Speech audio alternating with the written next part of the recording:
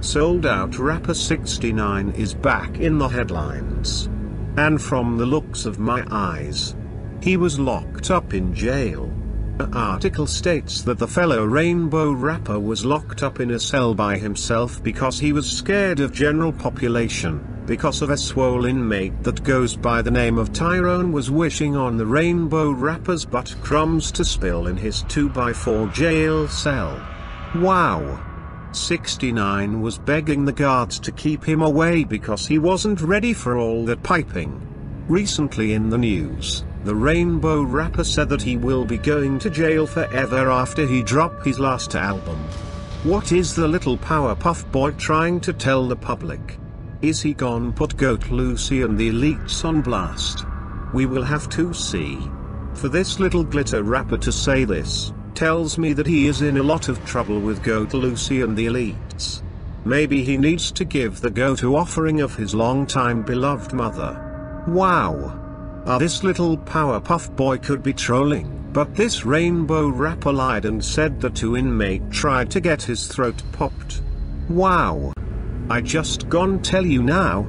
If this guy goes to jail all out of nowhere, I'm here to tell you that he is going to the MK Ultra facility to get him chipped up and programmed to brainwash all the little squirts. This 6IX9INE character is pushing the rainbow agenda hard. And for the fans who love this Powerpuff Boy, your favorite rapper is a sellout and he has maple syrup in his Barbie box. Wow. A lot of people glorify these sellouts, but I don't. Then they will get mad when their favorite rapper ends up on a video.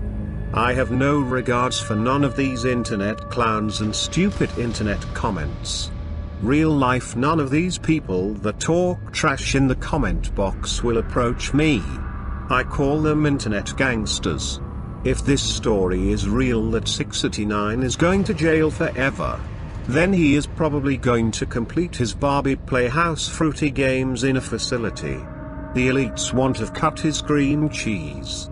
And they're proud of it. And for this 6IX9INE Powerpuff, you shouldn't have signed that deal, Butterboy.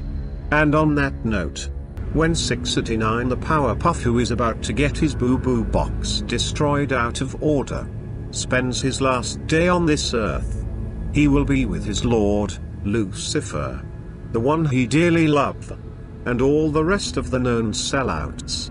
And when his soul travels through the afterlife, he will reach the lake of fire at dramatic speeds.